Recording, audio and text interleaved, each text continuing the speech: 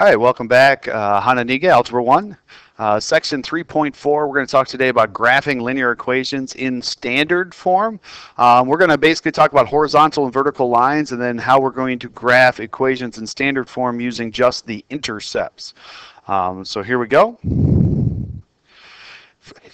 Standard form for a horizontal and vertical line. So if I have a y equals line, you're talking about a line that goes straight across through the number. So y equals 3. Again, y equaling an integer or y equaling a value.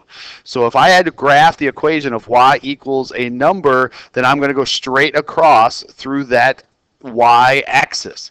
Again, it's vice versa. If you have an x equals a number, now you're talking about a vertical line, and again passes through only the x-axis at that particular number. So again, next page here, y equals 4. So 1, 2, 3, go up 4, and then draw a horizontal line through the y-axis. So a y equals line only goes through the y-axis. An x equals line only goes through the x-axis. So I'm going to go to -2 on the x-axis and draw a vertical line. You try now. Y equals -2.5. Hit pause for a second. Try these two.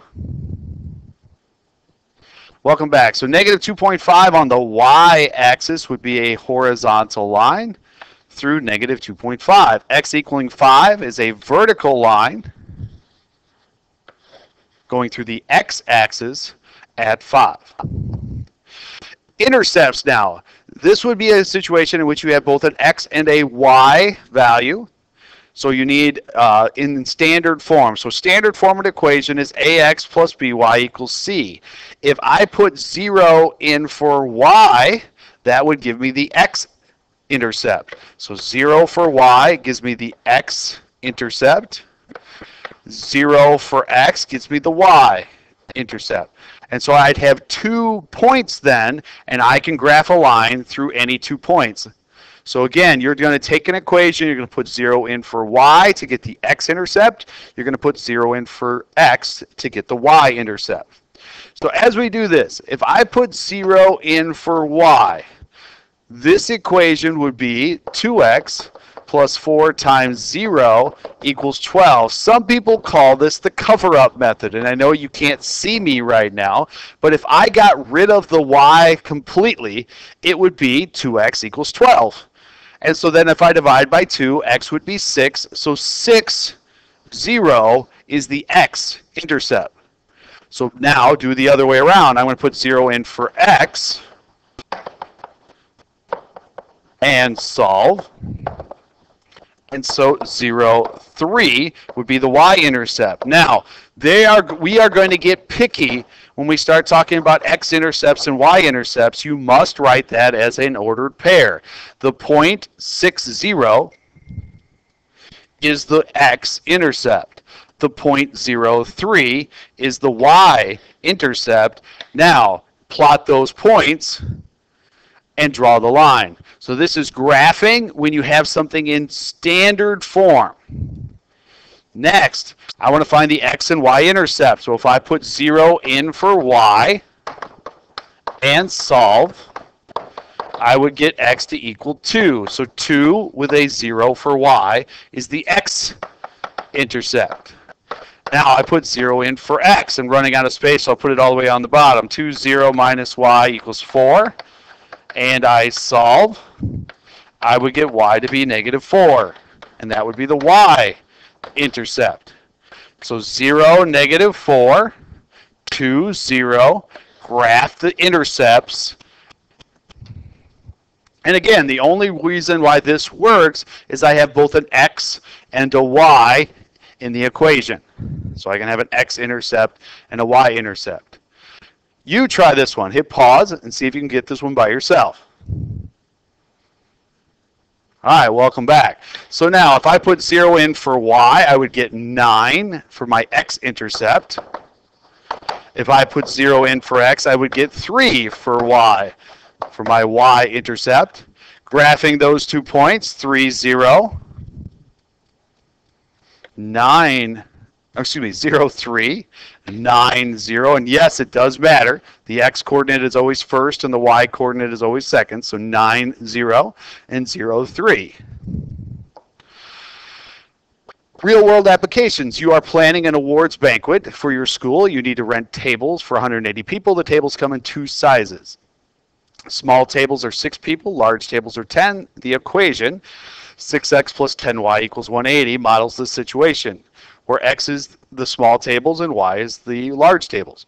Graph the equation using the intercepts. If I put 0 in for y, and I solved, so 6x plus 10 times 0 equals 180. 6x equals 180. X would equal 30. This would be the x intercept. Put 0 in for x and solve. I'm going to skip ahead, and it's 18. So I'm going to graph those. 0, 18 is the y intercept. 30, 0 is the x intercept. And I connect the dots. Find 4 possible solutions in the context of the problem. So now, what this is saying is I could have 30 small tables and 0 large tables. I could have 0 small tables and 18 large tables.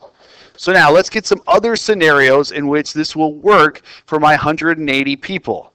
So now, looking at the graph right here, could I have 10 small tables and 12 large tables? Would that fit my 180 people? The answer is yes. I have another point right here that might work. 20 small tables and 6 large tables would accommodate my 180 people. So again, there are scenarios within this that also would lend to other situations that would accommodate all 180 people. How many points does it take to make a line? Well, since we just did this, you need a minimum of 2 points.